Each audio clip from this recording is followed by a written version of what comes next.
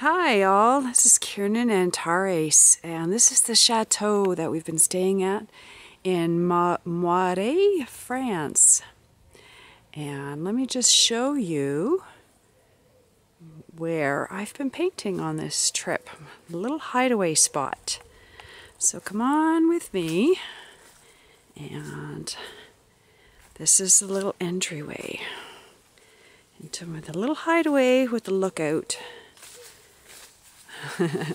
Don't you just love this atmosphere?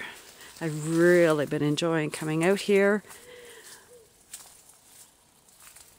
and getting some painting done. So here's a little spot that I have been doing my paintings, overlooking this magnificent Beaujolais wine valley region.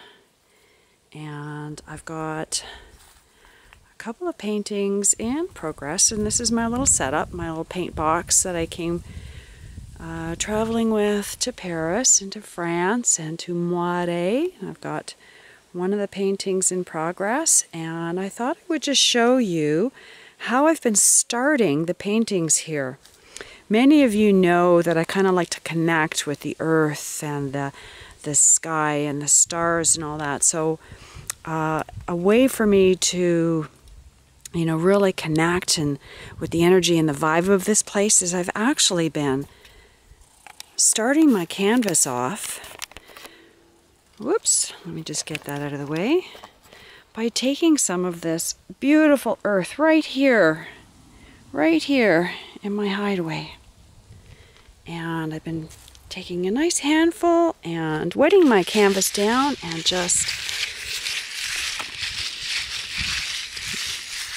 grounding the earth into the canvas. So some of them have remnants of pieces of dirt or little tiny twigs right here on the canvas. And that's how I've been starting every canvas. And then I just go ahead and start working with whatever colors that just are speaking to me that day.